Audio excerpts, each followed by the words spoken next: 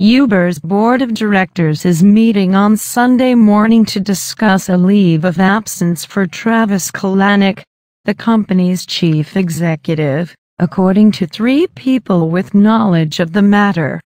Separately, the board members will also address the recommendations of Eric J. Holder's months-long investigation into the company's culture, a deeply researched look backed by interviews with hundreds of employees.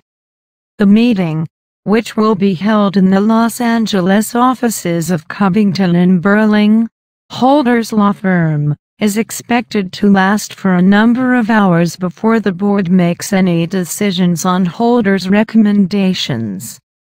The 3 people requested anonymity because they were not authorized to speak for the company. One of the recommendations in Holder's report is that Emil Michael, Uber's senior vice president of business and a close confidant of Kalanick, be asked to leave the company, according to the 3 people. According to a person familiar with the matter, but he is currently evaluating his options for the future.